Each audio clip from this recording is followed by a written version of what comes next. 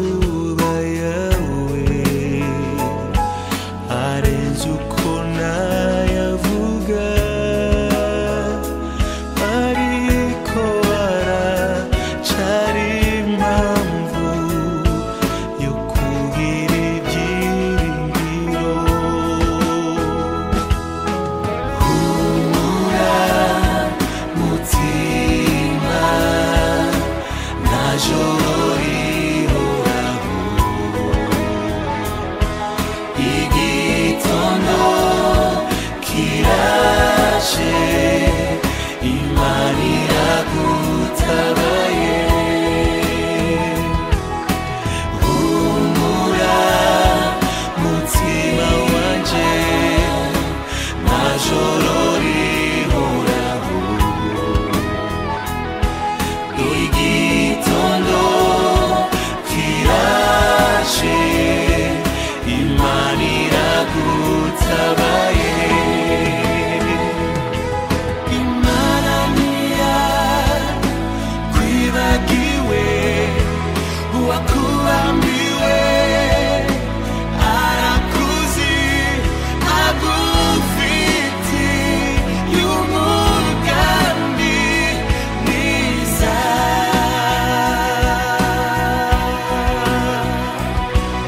Imana ntiyakwibagiwe uwakubambiwe arakuzi agufitiye umugambi mwiza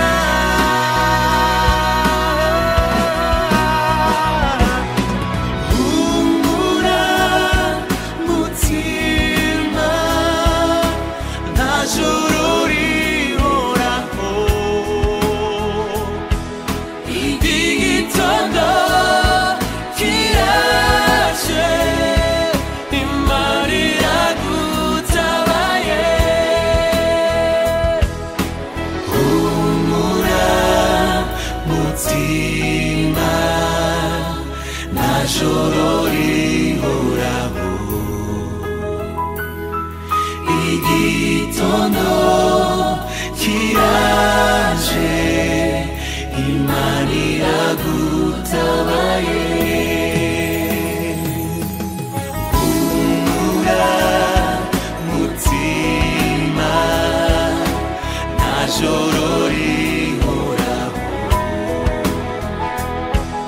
igitondo kiraje Imana iragutabaye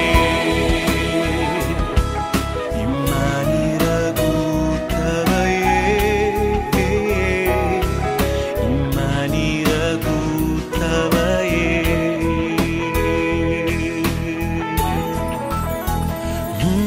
mu izina rya Yesu Kristo ugize neza kuduha uyu munsi kandi ukaduha umwanya mwiza kugira ngo twumve icyo uvugana natwe Mana ushimwe yuko ugambiriye kutwubakira mu ijambo nyemerera imbaraga zawe nyinshi zikorere mu buzima bwacu kandi nuvuga tukumve imitima yacu yakira ubundi buzima bushya kandi duhabwe iyerekwa duhabwe n'ihishurirwa kugirirwa neza n'imbabazi bitwomeho mu ijambo ryawe reka ritanga ubuzima ku muntu ubuze ubuzima kandi rimanukire gukiza indwara iz'imibiri n'iz'umutima arizura bari bapfuye mu mwuka kandi ritange icyerekezo mwana uritegera amatwi wese ahabwe umugisha nawe kandi imbaraga zawe zigendere muri yo rigenderemo n'ibimenyetso n'ibitangaza haboneke mwami icyo rigomba gukora kuri aya masaha tubwira ngo rimeze n'imvura imanuka igatosa ubutaka nyemera rero y'imvura y'ijambo imanuke itose ubutaka rero mitima yacu kugira ngo ahinduke ahantu heza ubame no mbuto y'ijambo hakasoromwaho ijana abantu bakunguka kukumenya kandi bagwishurirwa mwana urakoze rero kubana buri wese kandi urakoze ko nanjye ubwanjye ugiye kuba nsangira n'abandi nanjye ngubwa neza kandi nkahabwa iyerekwa n'imbaraga n'ubwenge urakoze mwana kubwa Yesu Kristo wacu amen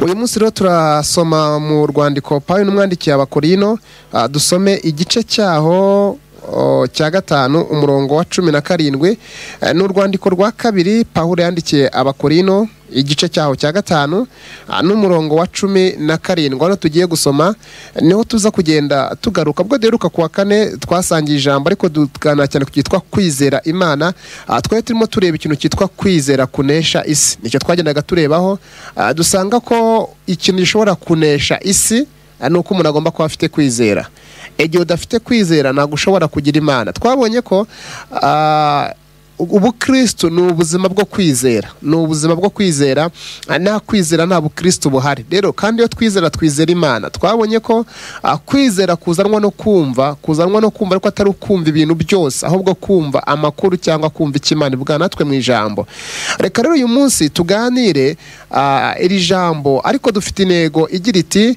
ndinde mu Mana uyu munsi tuba tuganiraho ndinde mu Mana urinde mu Mana ukimara gukizwa wabaye nde mu Mana ucyakira Kristo wahindutse iki ese umuntu wakire Kristo yabaye nde mu Mana cyangwa muri Yesu iyo umuntu atarisobanukirwa uwo ari we mu Mana ntabwo ashobora kubaho ubuzima Imana yifuza ko abamo kubera yuko hari umugisha wo kumenya abo turiho mu Mana rero ikibazo ushobora kwibaza cyangwa umuntu ashobora kwibaza nge ukijijwe ndinde mu Mana cyangwa wowe urinde mu Mana mbere utarakizwa warinde umaze gukizwa wabaye nde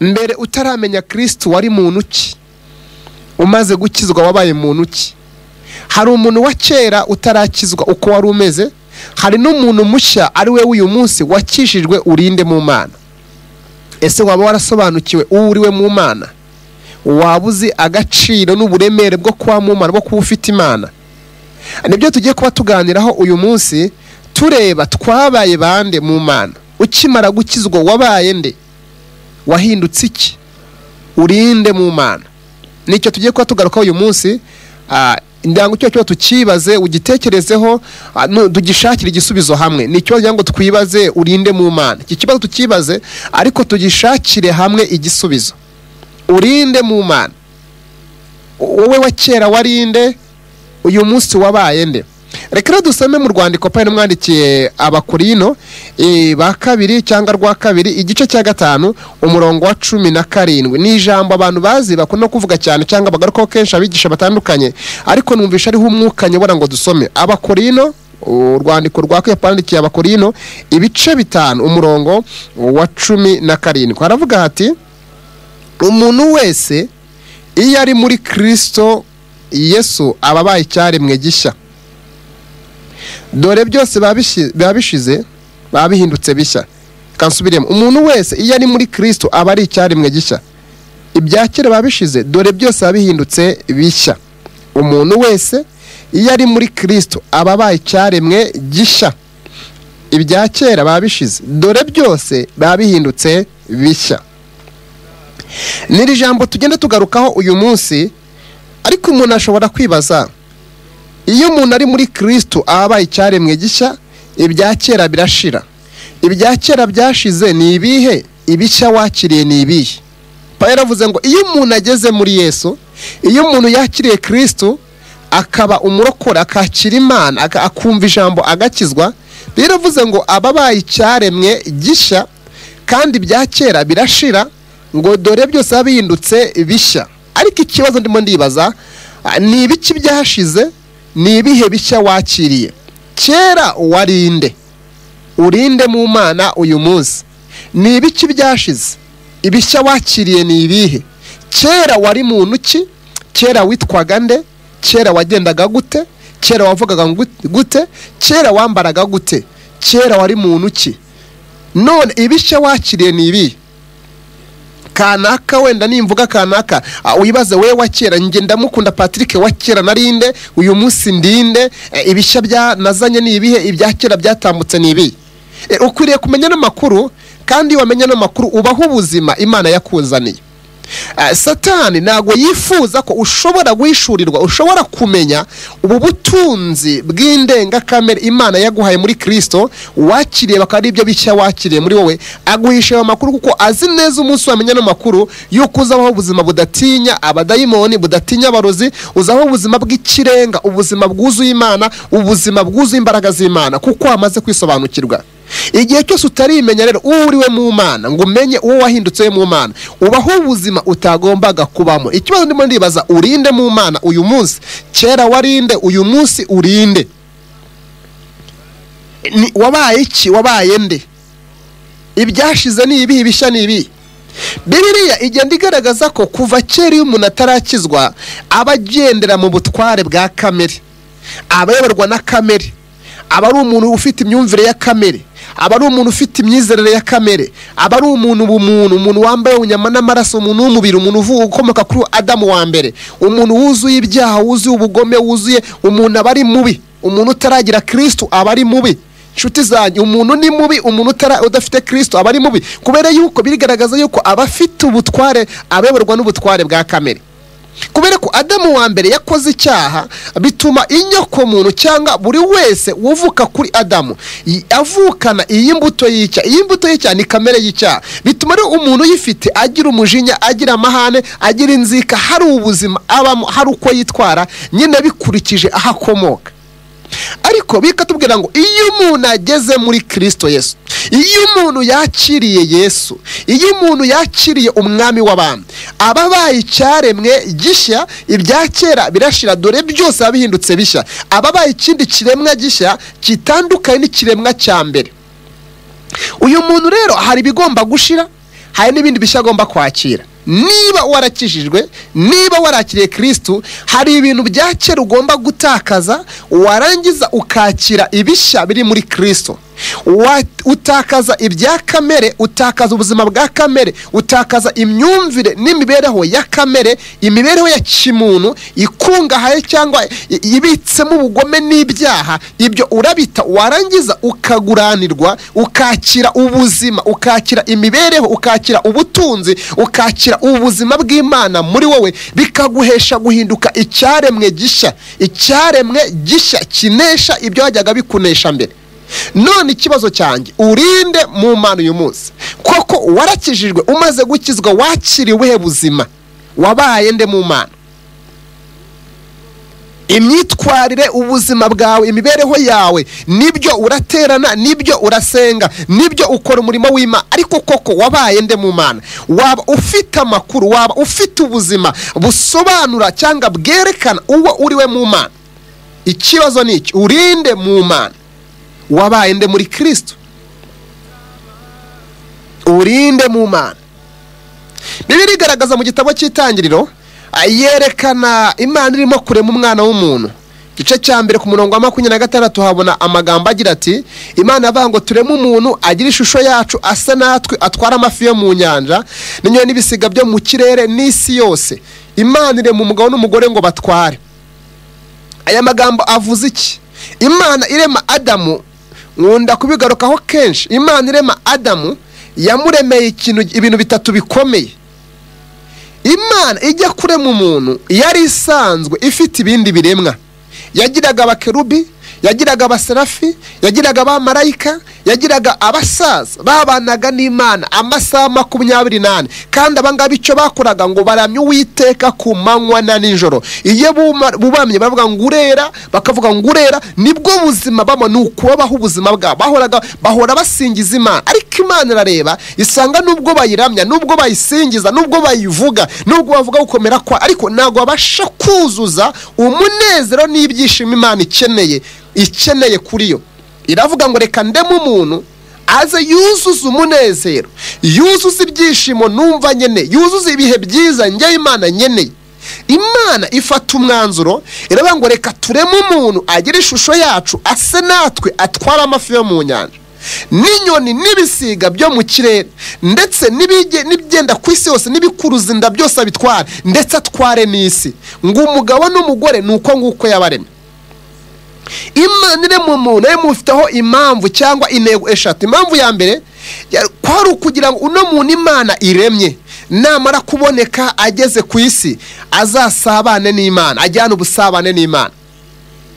Bibiri twereka mu gitabo cy'itangiriro ko ku mafu y'umunsi, buri munsi buri nimugoroba, Imana yajyaga isiga ibizima bine, igasiga abamarayika, igasiga abakerubi, igasiga abasaza, yarangiza igasanga Adamu muri Edeni, ikamubaza ngo Adamu umeze gute, bakaganira mu yandi magambo bakagirana ubusabane, bakaganira. Rero Imana niba hari ikintu Imana yifuza ku bantu, yifuza ku muntu wayimenye, yifuza ku mukobwa, ku musore, ku mubyeyi, umuntu wese urwego yabariho, yifuza ko no muntu basabana. Imana ihora yifuza ko mwasabana. Imana ihora yifuza ko wayiha umwanya. Imana ihora yifuza ko wayitekerezaho. Imana ihora yifuza ko wayegera. Imana ihora yifuza ko mwavugana. Inshuti yanjye, Imana ihora yifuza ko mwasabana. Ishobora gusiga abamarayika, igasiga abakerubi, igasiga ibiremwa byo bikavuga ati reka nsange kanaka dusabana, numve avugana nanjye. Imana ibyishimo byayo ni ukubana n'abantu, ni uko isabana n'abantu. Icyo niyo mpamvu ya mbere Imana aremye umuntu. Impamvu ya kabiri, biratubwira ngo tureme umuntu agira ishusho yacu. Kwari ukugira ngo uno muntu Imana iremye agira ishusho y'Imana. Nkunda kubivuga cyane, nta kindi kiremwa kiriho, kizabaho cyangwa cyabayeho gifite ishusho y'Imana. Umuntu wenyine niwe wenyine ufite ishusho y'Imana. Rero Imana yaturemye mu ishusho yayo. Iki ni ikintu gikomeye twahawe mu Mana, ariko yifuza ko ino shusho yayo isa na nyiri shusho. Yifuza ko ubuzima ubayemo busa neza na nyirabwo. Yifuza ko uko ugenda, uko witwara, ubuzima ubayemo ugendera mu buzima busa neza naho ukomoka. Niki Imana iba yifuza ku buzima bwawe. Icya gatatu, Imana yaremanye umwana w'umuntu, yamuhaye ishusho, yamuhaye ubusabane, ariko icya gatatu yamuhaye n'ubutware. Biravuze ngo batwara amafi yo mu nyanja n'inyoni n'ibisiga byo mu kirere n'ibyigenza ku isi yose. Ibintu byose bigenda ku isi biri munsi cyane y'ibirenge by'umwana w'umuntu. Arabitegeka, arabiyobora. Niyo mpamvu Adamu niwe wenyine wise amazina iby'Imana yaremye, kandi uko yabyise niko biri na bugingo n'ubu. Rero umwana w'umuntu yamuremanye ubutware, yamuremanye ubushobozi, yamuremanye ishusho, yamuremanye umusabane bwo gusabana n'Imana. Adamu wa mbere agikora icyaha cyo kutumvira Imana, ikintu yakoze kirakomeye. Agikora icyaha yatakaje ubusabane n'Imana, atakaza ubutware, atakaza n'ishusho. Ariko turashima Imana kubwa Adamu wa kabiri, ari we Kristo Imana yaduhaye. Yaraje arangije umuntu wese amaze kuza umwakira uwo ari we wese, uko yaba ameze kose, igihugu yaba arimo cyose, ubwoko yaba akomoka mu bwabo bwose. Iyo umuntu yakiriye Kristo, Bibiri igaragaza ko uno muntu asubirana ubutware, asubirana ishusho, asubirana ubusabane n'Imana. Turongera tukabihabwa muri Kristo. None ikibazo cyanjye, urabizi neza, urinde mu Mana wakiriye nde? Mu Mana ufitemo iki? Mu Mana uzi ubutunzi ufitemo? Mu Mana uzi agaciro ko gukizwa? Mu Mana uzi ubushobozi bwo gutunga Imana? No kuba nicyo byaguhinduye, kuba warakiriye Kristo byaguhinduyemo iki? Wahindutse umuntu ki? Wabaye nde? Umuntu wa kera yari umuntu wa kamere, uko nagiye mbigarukaho. Utinya abadayimoni, utinya abarozi, uhora agengwa n'ubwoba. Ariko wakiriye umuntu mushya muri Kristo, uri hejuru y'abadayimoni, uri hejuru y'abarozi, uri hejuru y'ibintu byose byaza kuguhiga. Kuko imbuto wakiriye, ubuzima wakiriye ni ubuzima bw'Imana buri muri wowe. Pawulo yandikiye Abaroma arabwira ngo nzatura muri mwe, ngendere muri mwe, mvugire muri mwe, muzambere abahungu n'abakobwa, ni Uwiteka avuga. Niba koko ariko biri muri wowe, niba Imana ituye muri wowe, ntabwo ushobora kubaho ubuzima bwo gutinya ibindi biremwa bitandukanye, gutinya abadayimoni, gutinya Satani. Rimwe na rimwe abigisha bagiye batwigisha, batubwira amakuru menshi kuri Satani. Gasaba umuntu avuze ngo Satani arakomeye, umuntu akamugira ubwa. Mbibutse ko Satani uturwanya ni ikiremwa, ariko uturwanirira ni Umuremyi.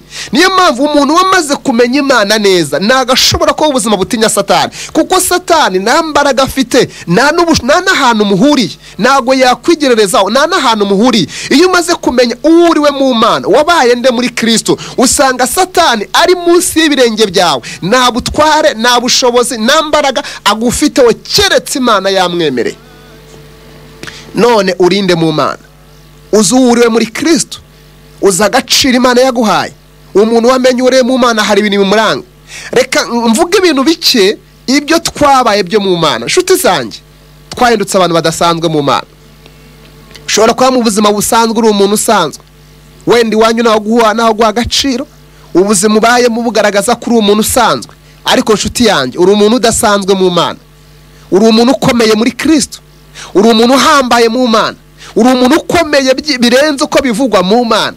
Uzi ko uruta abamarayika, uzi ko uri hejuru y'ibindi biremwa byose, ngo n'abamarayika bifuza kukubona bagufitiye amatsiko. Imana yaguhaye ubushobozi, yaguhaye ubutware bukomeye busumba ibindi biremwa byose. Niyo mpamvu Yesu avuze ijambo rikomeye muri Matayo no muri Luka no muri Yohana umva byanditsemo, yaravuze yahamagaye abigishwa be, amenya abibutsa, ababwira ubushobozi bafite, arababwira ati nshingiye kuko mbabona n'ubutunzi mufite buri muri mwe, aravuga ati nimuramuka mukandagiye inzoka na sikoropiyo ntacyo muzaba, ngo kandi nimunywa icyica ntacyo muzaba, kuko ibi barimo mufite ubuzima bw'Imana. Imana ntagipfa, Imana ntagipfa, Imana ni Imana ihoraho, ni Imana y'ibihe yahozeho, iriho kandi izahoraho. Arabwira ati nimunywa icyica ntacyo muzaba. Ababwira ikintu gikomeye, arabwira ati mwebwe identite yanyu cyangwa abo muri bo mu Mana muzajya mugenda murambura ibiganza ku barwayi kandi abarwayi bazakira. Iyo umuntu yamaze kwisohokerwa mu Mana, akamenya uwo ari we mu Mana, akamenya ko muri we afite ubutwara, afite ubushobozi, bituma abaho ubuzima bw'umudendezo, bw'umunezero, budatinya abadayimoni n'abandi, kuko baragutinya, urakomeye ku rwego birenze uko ubitekereza. Rero Imana igukore ku maso nshuti yanjye, uhishurirwe, usobanukirwe uwo uriwe mu Mana. Bibiliya igenda igaragaza, hari ibyanditswe byinshi umuntu yagenda asoma, ariko Bibiliya igenda igaragaza abo turi bo mu Mana, abo turi bo mu Mana. Bibiliya igaragaza abo twabayebo. Nusoma mu rwandiko Petero yanditse, urwandiko rwe rwa mbere, ugasoma igice cya kabiri, ugasoma n'umurongo waho wa 9, Bibiliya yerekana abo turi bo mu Mana.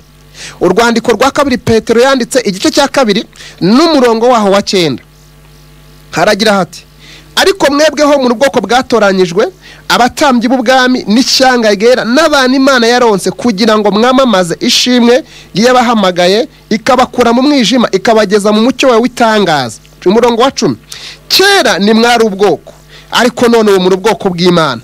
Kera ni muri akababarirwa, ariko none mwarababariwe. Bibiliya igaragaje iki? Igaragaje ko tukigera muri Kristo, tukigera mu Mana, twahinduriwe aho dukomoka, twahinduriwe ubwene gihugu. Biravuze ngo twabaye abami tuba n'abatambyi. Reka ngakuri ibintu bibiri. Waba ufite amakuru y'uko uri umwami. Bibiliya igaragaza ko uri umwami. Ucyakira Kristo wahindutse umwami. Nicyo biri tubwiye. Wahindutse umwami, uhinduka n'umutambyi.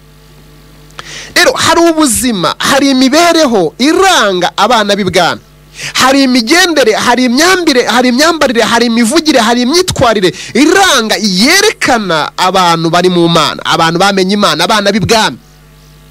Rero biravuga ngo turi abatambyi b'ibwami, turi abatambyi b'Imana. Bibiliya igaragaza abatambyi uko bambaraga, uko bakoraga. Rero ugomba gusobanukirwa, ugomba kumenya neza yuko uri umwana w'Imana, ugomba kumenya yuko uri umutambyi kandi uri umwami. Ibyo ntabwo mbitindaho cyane, ndashaka ku ngingo imwe igaragaza ya gatatu. Icya mbere twahindutse abami, icya kabiri duhinduka abatambyi, ariko icya gatatu ngiye kugarukaho nicyo nshaka kuza gutindaho. Bibiliya yerekana indi ngingo ikomeye igaragaza abo twabaye bo mu Mana. Nusoma mu rwandiko rwa mbere Yohana yanditse, ugasoma igice cya 3 umurongo wa mbere, Bibiliya igaragaza abo twabaye bo mu Mana. Yohana wa mbere igice cya 3 umurongo wa mbere: nimurebe urukundo ruhebuje Data twese yadukunze, rwatumye twitwa abana b'Imana, kandi niko turi. Nicyo gituma bisi batatumenya kuko batayimenye. Bakundwa, ubu turi abana b'Imana, ariko uko tuzamera ni kurerekanwa. Icyakora icyo tuzi nuko Yesu niyerekanwa tuzasana, kuko tuzamureba uko ari, kandi ufite ibyo byiringiro muri we yiboneza nk'uko uwo aboneye. Bibiliya igaragaje ko tucyakira Kristo, tucyakira Imana muri twe, twahise duhinduka abana b'Imana. Urinde mu Mana. Bibiri igaragaje ko wabaye umwana w'Imana. None umwana w'Imana nagakuriye gukora icyaha. Hoya. Umwana w'Imana agira ubuzima abamo. Umwana w'Imana agira uko yitwara. Umwana w'Imana agira uko agenda. Umwana w'Imana afite ubuzima abamo, afite uko yitwara. Umwana w'Imana atandukanye n'abandi bana. Umwana w'Imana abaho ubuzima bwahakomoka. Umwana w'Imana abaho ubuzima busa neza n'ahaturuka. Umwana w'Imana iyo utamenya n'amakuru ubaho ubuzima bwisanisha naho uvuka, naho waturutse, naho ukomoka. Umuntu akavuga ngo rebeye nyuma ngo ndaho ngo ari kubundi ngo ndapfuye ngo bambwiye ko iwacu ngo nawe ubyara ngo nawe ushaka ngo bambwiye ko nyogokuru ngo yashatse ashaje ngo na mama niko byagenze ngo nanjye ndapfuye, ugasanga urakisanisha ni wanyu. Hoya biravuga ngo iyo umuntu ageze muri Kristo Yesu aba ari icyaremwe gishya, ibya kera birashira. Kuki wisanisha ni wanyu? Watandukanye nabi wanyu, ujya mu wundi muryango, winjira mu yindi famille, winjira mu bundi bwami, winjira mu bundi bwoko bw'abana b'Imana. Ufite ubuzima bw'Imana, muri uri umwana w'Imana. Rero iyo umuntu atamenye neza ko ari umwana w'Imana, abaho ubuzima bw'abantu basanzwe. Ushobora kuba uri umwana w'ibwami ariko si umenya amakuru ko uvuka ibwami, ukabaho ubuzima bw'abaturage rusange kubera kutaza aho ukomoka. Kandi abaturage rusange bafite uko babaho, ariko abana b'ibwami bafite uko babaho. Rero ukwiriye kumenya amakuru y'aho ukomoka n'icyo wabaye cyo mu Mana. Urinde mu Mana. Urinde mu Mana. Muri Kristo wabaye nde? Biravuze ngo wabaye umwami, wabaye umutambyi, ariko igikomeye wabaye umwana w'Imana. Bibiliya igaragaza yuko turi abana b'Imana. Usaba muri Yohana 1:12 uzasanga izi nkuru zigaragaza ko turi abana b'Imana. Yohana igice cyaho cya mbere n'umurongo waho wa 12, cyangwa duhere ku murongo wa 10. Yohana igice cya mbere umurongo wa 10-12 haravuga ngo yari mu isi ndetse niwe wayiremye, nyamara ab'isi ntibamumenya. Yaje mu bye ariko abe ntibamwemera. 12 icyakora abamwemeye bose bakizera izina rye yabahaye ubushobozi bwo kuba abana b'Imana. Abo ntibabyawe n'amaraso cyangwa n'ubushake bw'umubiri cyangwa n'ubushake bw'umugabo, ahubwo babyawe n'Imana. Amen. Bibiri igaragaza ko cyakira Kristo, ukemera Kristo, ukimara kumva ubutumwa bwiza ukabwizera ukakira Kristo biturutse indani mu mutima, ako kanya wahindutse umwana w'Imana. Nago wongeye kubyarwa n'abakubyaye, wahise ubyarwa n'Imana. Wabyaye ku bushake bw'Imana, si ubushake bw'abantu. Kubw'iyo mpamvu ufite amaraso yo mu Mana, ufite ubuzima bwo mu Mana, kuko niho bakubyaye. Iyo umwana avutse muri famiye aba afite uhererekane rw'amaraso cyangwa bw'ubuzima bwo muri famiye. Rimwe na rimwe akazamo na za karande n'imyitwarire n'imyifatire y'iwabo, ariko twebwe tukimara kubyarwa n'Imana twakiriye uruhererekane rw'ubwiza bw'Imana n'imbaraga z'Imana, biduhesha gukiranuka, biduhesha gukomera, kuko twizeye ko tubaye abana b'Imana. None nshuti yanjye, urinde mu Mana. Ese urabyizera? Naratangaye iyo umwana ari mutoya ntabwo ashobora guhangayikira ababyeyi, ntabwo bibaho. Ahubwo umubyeyi ahora ahangayikiye abana cyangwa umwana. Ntabwo umwana ashobora kuba ahangayikiye ababyeyi. Hoya, ntabwo bishobora guca mu bwonko mu bitekerezo ngo abitekereze. Hoya, ahubwo ababyeyi bahora batekereza amanywa n'ijoro, bibaza iby'abana babaziga gute, bazabaho gute. Rero niba Imana imaze kwidekara, imaze kuvuga ko yabaye umubyeyi tugenduka abana, Imana ihangayikiye ubuzima bwawe, Imana ihangayikiye imibereho yawe. Imana iraguteganyiriza. Ababyeyi bateganyiriza abana babo, bagasevinga amafaranga kuri konti, bagakora amakonte ari boroko kugira ngo bafashe abana babo bazige neza. Imana ifite uko izakugenza nshuti yanjye, kubera ko uhendutse umwana w'Imana. Ntabwo uri imfubyi, nta nubwo uri umupfakazi. Ufite umubyeyi uguhangayikiye, kandi ufite umubyeyi ugutekereza amanywa n'ijoro, ubasha kukugirira neza aho abantu batabikora. Ese ayo makuru yafite? Urinde mu Mana. Ese urabyizera? Urinde mu Mana. Urinde mu Mana nshuti yanjye. Wabaye nde mu Mana? Bibiri igaragaje ko wabaye umwana w'Imana.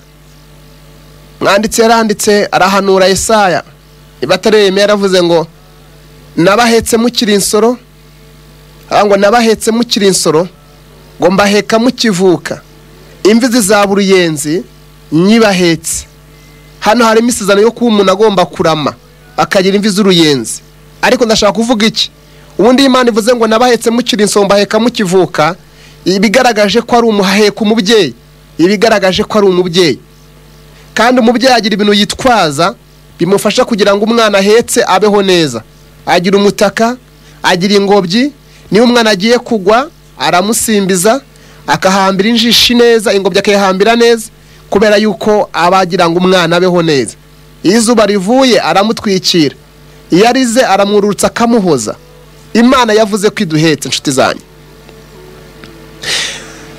Nararebye ndatekereza nsanga umwana uri mu mugongo hari ibintu adashobora kwibaza mu buzima bwe ngo atekereze, bidashobora guca mu bitekerezo bye ngo abyibaze.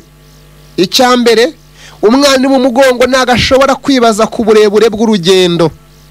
Yibaza ko tugiye hariya Igitarama, tugiye hariya mu majyepfo cyangwa amajyaruguru, mama turageraho gute? Reka nago bica mu bwonko bwe. Kubera iki bidaca mu bwonko ngo abitekereze? Ni ukubera neza ko azi ko umuhetse azi uko aza kumutwara nuko amujyana naho amwerekeza. Urumva nago bica mu umuhetse azahana mujyana, kandi abasobanukiwe inzira z'ubusamo ashobora kunyuramo kugira ngo ageze umwana hagomba kugera. Nagahangayikishwa n'izuba, nagahangayikishwa n'ubuzima. Hoya azi neza ko ari mu mugongo w'umubyeyi, kandi kenshi abana babizera babye bako bakomeye.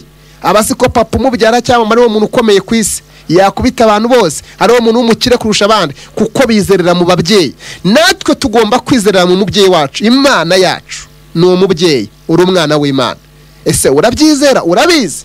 Uzi ko aba umwana w'Imana cyangwa urakirebera iwanyu? Urinde mu Mana. Ntabwo uri umwana w'ibwami cyangwa umwana w'Imana abaho ubuzima bw'amaganya, ubuzima bwo kurira, bwo kuboroga. Ntabwo bibaho. Nubwo igihugu cyose cyagira ubukene, ariko ibwami hasigara imibereho.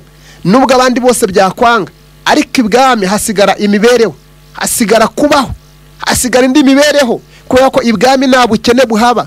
Ibwami hahora imibereho. Shuti yanjye, uri umwana w'ibwami, uri umwana w'Imana. Waba ufite amakuru, waba ubyizera cyangwa urashidikanya, urinde mu Mana. Wabaye nde mu Mana? Wabaye cyaremwe gishya.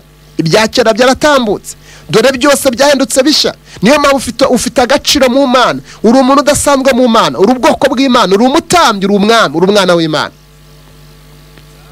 Ubukene ushobora kugira ni ukutisobanukirwa uwo uriwe mu Mana. Nibwo bukene ushobora kugira. Igihe utaramenya uriwe mu Mana, ushobora kubaho ubuzima utagombaga kubamo. Wabaye ikindi kiremwa kidasanzwe.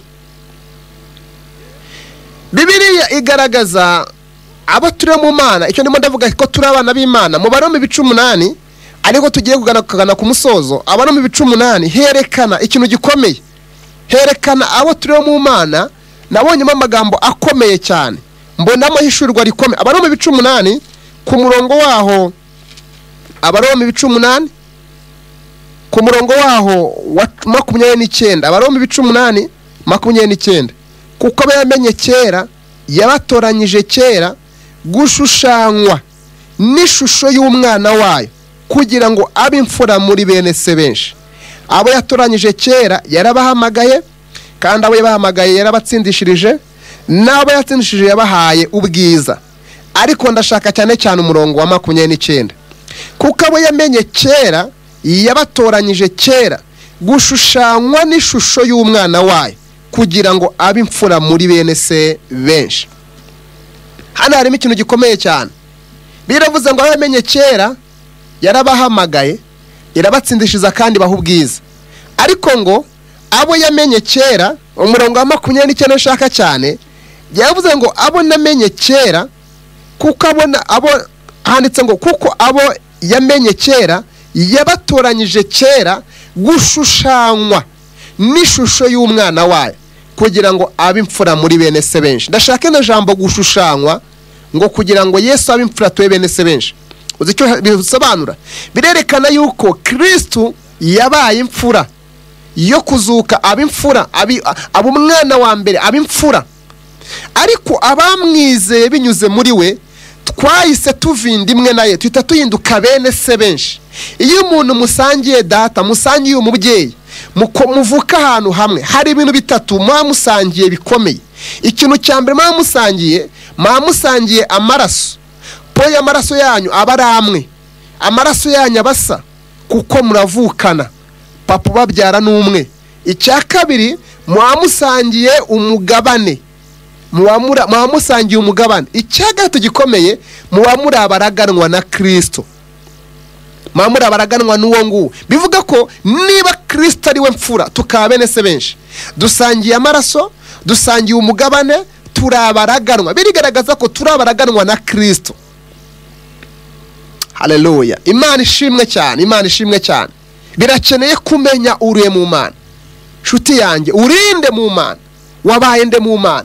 Iyo umuntu ageze muri Kristo aba ari icyaremwe gishya, kandi umuntu amugezemo yongera kugira ubutware, yongera kugira ishusho, agira n'ubusabane n'Imana. Niyo mpamvu uyu munsi usenga bigakunda, waririmba ugafashwa, ijambo rigavuga ukumva ugize ibihe byiza. Nuko hari inzira yitwa Kristo twaboneyemo ubuzima, aho dukirira, aho tubonera amahoro, tubonera ibyishimo byuzuye. Igihe utari mu Mana nta bisobanuro by'ubuzima ushobora kumenya. Turimo turibaza ngo turi bande mu Mana, turi bande mu Mana, wabaye nde, urinde nshuti yanjye. Ninde ukudefinisa, ninde ugusobanura, undi ninde ukubwira uwo uriwe, ninde ugusobanura uwo uriwe. Abantu bakwita umukene, abantu bakwita umutinda, ariko Imana ikwita iki? Imana ikwita kuri umutunzi kandi ikwita kuri umukire. Abantu bakwita kuri umuswa, ariko Imana ikwita iki? Imana ikwita umunyabwenge. Biratubwira ngo Kristo yadindukiye ubwenge bwose buva ku Mana. Ninde uguha ibisobanuro by'uriwe? Kugira ngo umenye uwo uriwe bikwiriye kujya mu Mana. Hari umwanditsi igitabo kimwe avuga ijambo rikomeye.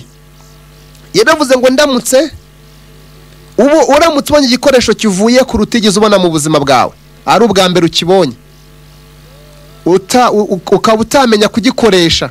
Yaravuze ngo kugira ngo umenye kugikoresha hari inzira ebyiri wanyuramo.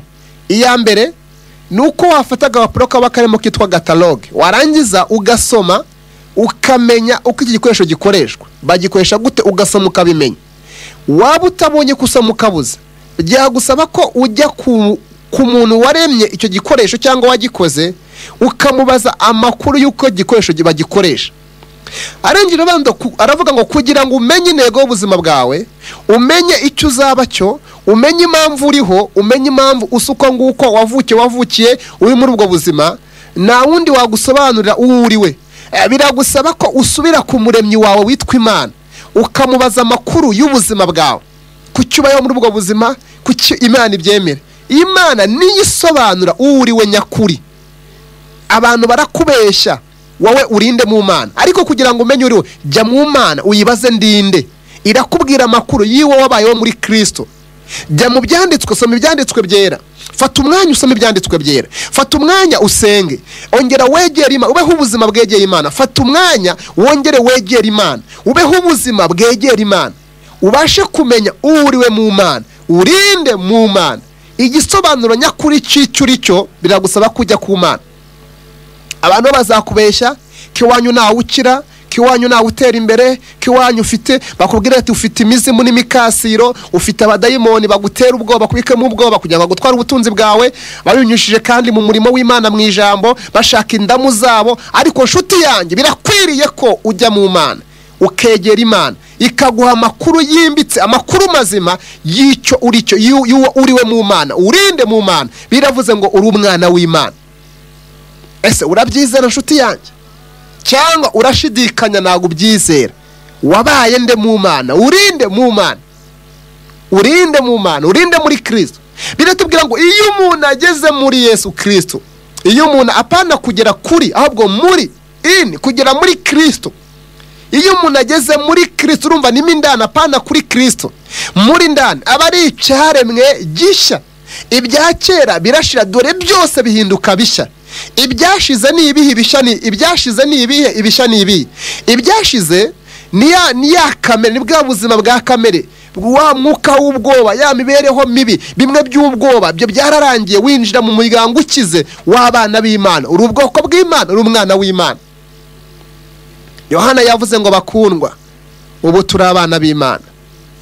ubwo nyine nubwo umeze uko nubwo nta mafaranga ugira nubwo ufite ibibazo bitandukanye nubwo witwa kuri imfubyi mu bigaragara mu mvugo y'isi nubwo uri muri ubwo buzima Bibiliya ariko yavuze ngo bakundwa ubu tuvugana ubu turi abana b'Imana ngo ariko uko tuzamera ni kurerekanwa uko tuzasa igihe kuzahishurwa ngo kandi icyo gihe nibwo bizagaragara ko turi abana b'Imana hari igihe abantu baturebera mu ishusho y'ubuzima mu tubayemo cyangwa ubayemo bakahita badefinisa uwo uriwe muri ako kanya ariko Imana niyo ifite igisobanuro cy'icyo uri cyo mu Mana Imana ishimwe cyane Imana ishimwe cyane Imana ishimwe cyane urinde mu Mana urinde mu Mana urinde mu Mana uri ikiremwa kiri hejuru y'abadayimoni uri ikiremwa kiri hejuru y'abazimu n'abandi n'ibindi bakubesha Satani aragutinya uri umunyembaraga Yohana aranditse mu rwandiko rwa mbere umurongo igice cya 4 umurongo wa 4 Yohana urwandiko rwa mbere igice cya 4 umurongo wa 4 aravuga ngo bana bato muri ab'Imana kandi babandi mwarabanesheje kuko uri muri mwe aruta uri mu bisi urabizi neza ko imbaraga zigutuyemo zisumba imbaraga zituye mu murozi wa kuroga imbaraga ufite n'imbaraga zidenga kamere ariko ibi bikora iyo umuntu abyizeye ibi bigira umusaruro iyo umuntu abyizeye utabyizeye ntago bikora wizera ko ufite imbaraga wizera ko uri umwana w'Imana ese wizera ko uri ubwoko bw'Imana wizera ko uri icyaremwe gishya wizera ko uri umwana w'Imana cyangwa ubirenza amatwi n'ingoyi ntago ubyumva ubyizera gato ariko kubyiza no hari ibanga ry'ubuzima no hari ibanga gukomera urinde mu Mana uri umwana w'Imana uri ubwoko bw'Imana barakubesha abandi abagusobanura uriwe barakubesha uri umwana w'Imana Bibiliya igaragaza amagambo akomeye rero ngo dusa n'abatamenyekana ariko turi birangirire ngo dusa n'abagiye gupfa ariko turi bazima ngo dusa n'aho bakeneye ko dutungisha benshi mu yandi magambo uko abantu bagusobanura bakuvuga naga ari kuri aho uko Imana ikuvuga ni kuri uko Imana ikwita ni kuri nshuti yanjye birakwiriye kusobanukirwa uriye mu Mana kamenya agaciro k'Imana yakugize cyo Imana ifite agahinda kuko utabasha kwisobanukirwa uriye mu Mana urinde mu Mana wabaye nde mu Mana witwa nde mu Mana witwa nde isi kwita ngo iki mu Mana bakwita nde Imana ivuga ko uri umwana wayo kandi ubwo uri umwana w'Imana uri umuraganwa na Kristo ngo ariko ufite ibyo byiringiro ngo yiboneza nk'uko uwo aboneye ufite ibyo byinyo yiboneza nk'uko uwo ngo nyine aboneye birakwiriye kumenya uri mu Mana bitwereka Dawidi mu buzima busanzwe yari umushumba niko isi yamusobanuraga niko isi yamugaragazaga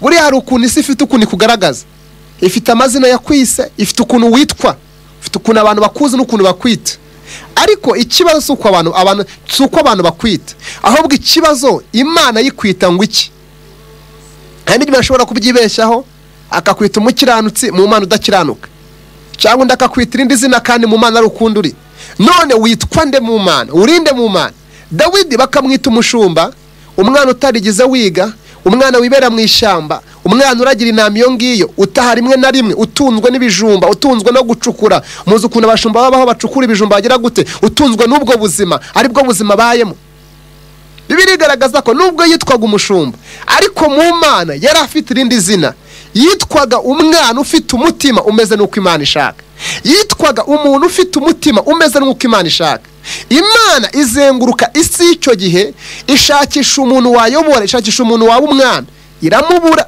ijya mu bakomeye bafite amazina ijya ahantu hatandukanye yerekeza mu bantu batandukanye ariko ibura umuntu ufite umutima ariko inyarukiye mu ishyamba igiye mu gihuru igiye hariya mu ishyamba Dawidi haragira isanga y'umwana ufite izina risebetse mu isi ariko isanga afite umutima umeze nk'uko Imana ishaka Imana iramwemera ariko imwemera abantu batamwemera arangije Imana imukurayo asukirwa amavuta yimikirwa imbere y'abamurwanya batamwemera ikibazo ntabwo ari uko abantu batakwemera nugerageza ngo ushakishe uko abantu bakwemera bazakubeshya ko bakwemera batakwemera ahubwo gerageza ushakishe ukuntu Imana yakwemera kubera ko Imana nikwemera izakwemeza abantu kubera ko ntabwo abantu baguhuza n'Imana ariko Imana iguhuza n'abantu niyo mpamvu ntabwo ukeneye abantu ukeneye Imana yangize imana guhuza n'abantu b'umumaro mu buzima bwawe birakwiriye yuko umenya uruye mu Mana. Urinde mu Mana nshuti yanjye. Urinde kubura umukristo bisobanura iki mu isi? Kubura umukristo bivuga iki? Kubura umukristo byerekana iki? Kubura umukristo bivuga iki mu isi y'umwuka? Kubura umukristo uri ikiremwa gitinywa na Satani, n'abamarayika barakubaha, n'Imana iguha agaciro kuko Imana yagutanzeho ikiguzi gikomeye, Imana yagutanzeho igishoro, Imana yagutanzeho ubutunzi bukomeye. Biratubwira ngo yatanze umwana wayo w'ikinege kugira ngo umwizera atarimbuka ahubwo ahabwe ubugingo buhoraho. None nshuti yanjye, urinde mu Mana. Witwa nde? Ayo makuru ayazi. Urinde. Imana ibaho umugisha cyane. Twongere tumenye, mwongere menye ko muri abana b'Imana. Ntago umwana w'Imana avuza induru, ntago umwana w'Imana yambara uko yishakiye, ntago yitwara uko yishakiye, kubera ko ahantu akomoka ntago hamwemerera kwitwara uko abyumva. Ubundi ahantu uvuka ntago akwemerera gusa nk'abandi. Uramutse ubonye umwana w'umuyobozi runaka arimo kugenda ahantu tuye muri quartier, ntabwo wamubona yitwara nk'uko abandi bitwara. Ngo mubone yambaye ubusa, mubone yapokesa ameze ukuntu. Reka da, ibyo ntabwo yabikora. Nubwo yaba bikunze, aha akomoka stati ye ntabwo imwemerera kwitwara uko. Ahantu akomoka hagira imyitwarire yawo. Rero ahantu ukomoka hagira imyitwarire yawo. Birakwiriye kubaho ubwo buzima bw'ahantu ukomoka. Nshuti yanjye, kubura umukristo ikintu gikomeye kandi gihenze. Kubura umukristo byakuzaniye kubura umwana, byaguhesheje kubura umwana w'Imana, byaguhinduye ubwoko bw'Imana, byaguhinduye umutambyi, wahindutse umwami, ufite imbaraga, ufite ubutware, ufite ubushobozi, ndetse ufite ishusho y'Imana, usabana n'Imana binyuze muri Kristo Yesu. Data mu izina rya Yesu Kristo, turagushimiye ko ari we gisobanuro cyacu. No ushobora kutubwira abo turi bo muri wowe. Isi igira kwitubwira, ijya no kwitudusobanura, ariko no do gisobanuro nyacyo cyabo turi bo muri wowe. Rero nsengeye buri wese wahamagaye, yaba barwaye, abafite ibigeragezo bitandukanye n'ibyifuzo bitandukanye, ndetse n'abaguye n'abashaka gukizwa. Mana, nawe ushobora gufata umuntu ukamukura mu mbaraga ahantu, ukamutereka mu buzima bwawe, ukamuha ibyishimo n'umunezero agaseka, kandi ugakiza n'indwara. Rero buri wese yaba uhamagaye n'utahamagaye, n'uwabishatse bikanga, ndetse n'uwumvisha atuje akagira icyifuzo, turamusengeye Mwana, kugira ngo wowe wenyine usobanure uwariye mu Mana, kandi abantu bahe kwiyakira Mwana, bahishurirwa, uduha amaso asobanukirwa, atwereka ko turi abana b'Imana, kandi ko turi abatambyi, tukaba n'abami, tukaba n'ibikomangoma, biduheshereho kuba turabaganwa nawe. Mana, udukore ku maso kandi utugirire neza. Umugisha buri wese kandi umugirire neza, kubwa Yesu Kristo wacu. Amen.